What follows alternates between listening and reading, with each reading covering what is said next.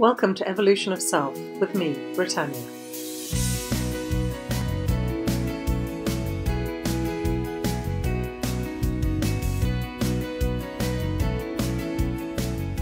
I'm going to talk about raising your vibration because there's so much out there about the thoughts that we think become things, but I think that it starts with your vibration.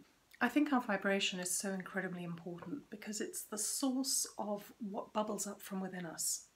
And if we take care of where we are and where we're vibrating at, then the thoughts that we think, the things we experience, where we focus is so much easier. Because otherwise it's like effort. It's like we're trying to make sure that we focus our thoughts in a certain direction. But when we are vibrating at a certain level, the thoughts that come from that space are inspired, which I've spoken about many times before, and I'll make sure I put links in the notes below, or I'll make sure I put links. But when we're vibrating, we attract things into our experience. Everything that we touch, everyone we meet, has a magical quality to it. So raising our vibration is so incredibly important. And there's so many ways that you can do this. And sometimes, actually, I just want to go back a couple of steps because there's something I want to share with you. So sometimes in life, things can go slightly wrong. And especially when you're starting to learn to do all of this, it doesn't always work the way that you want. But by focusing on things that are good in your life rather than negative is one way to raise your vibration, even when things seem really, really, really, excuse the language, shitty. Which I know isn't a really bad word, but it is for me. And the story I wanted to share with you was a while ago, a number of years ago. I was living in a beautiful, beautiful place. And I'd given my power away to a number of people, which is a story for another time, and I will share that with you another time. And it meant that I lost what I actually had in my life at the time. Which was a good thing now because having released it I was able to regain my own power. But at the time it was fairly traumatic. And it meant that I had to move, and I was living in a place that I really, really didn't like. And I still knew a lot of the stuff that I know now that I'm sharing with you. So I chose in that space not to focus on the things that were irritating me. I mean, they did irritate me and it came up, but I would then change my focus and look for something good. So it just so happened it was a flat above a shop.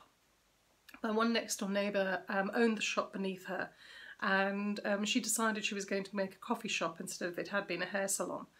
And so there was constant building work, and I work from home, so there was drilling and banging, and I just couldn't escape.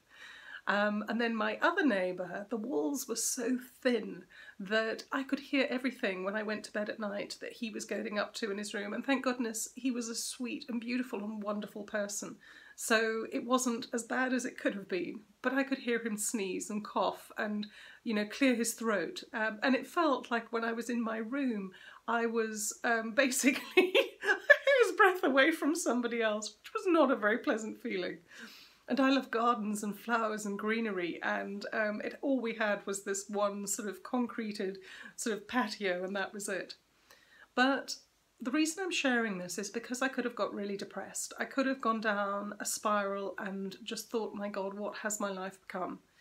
But I chose to look for the beauty. I chose to create a little garden that I could out of the space that I had, and I enjoyed the flowers and the bulbs that I planted. I chose to see the beauty in the people that surrounded me rather than the chaos that was spilling over into my life. As I said, they were beautiful and wonderful people, and I chose to speak to them and to chat with them and to find out about their lives.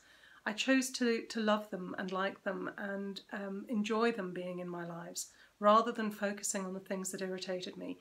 And believe you me, I could have done that. And the weirdest thing was that I kind of felt a bit stuck in this place. Again, but I didn't focus on that. I focused on other things in my life that I enjoyed. And it was weird because we were only there for a year, and then our landlord decided that he wanted to sell the place. So we had to move. And it wasn't through a catastrophe or something dreadful happening. It was just because our landlord decided that he didn't want to keep the place anymore. And that meant we moved, and we moved to a beautiful place that we really loved, with a garden and really amazing neighbours that weren't a hair's breadth away from us, that I couldn't hear sleeping and coughing and spluttering. And so there was so much more beauty in my life. And I'm sharing this because we have a choice over our vibration. We have a choice about where we focus our attention, even when things seem like they're really awful. It's a choice what you focus on in those moments. The other things that you can do to raise your vibration, other than choosing where you focus, which is pretty amazing and phenomenal, is to enjoy nature, enjoy the sounds, just tap into something that you really love, to be choosy about the things that you watch on TV or listen to on the radio or on your podcasts or whatever else. Choose things that make you feel good, because our feelings tell us why we're vibrating. If we feel bad, it's because we're not vibrating at a high level. When you're vibrating at a high level, you feel amazing. So your emotions and your sensing is telling you where you are and where you're vibrating.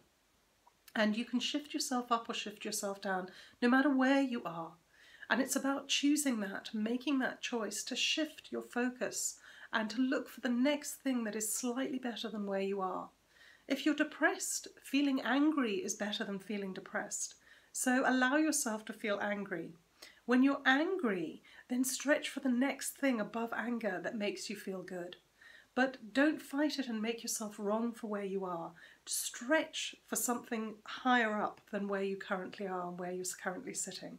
Other things that I love to do when I need to shift my vibration, one of which is just go and have a sleep. If you're feeling exhausted and wiped out and things aren't going your way, take a nap, recalibrate, wake up and change and shift in that way. Look at what you feed yourself. Does it make you feel good? Or are you feeding the negativity inside of yourself? And even at a small choice.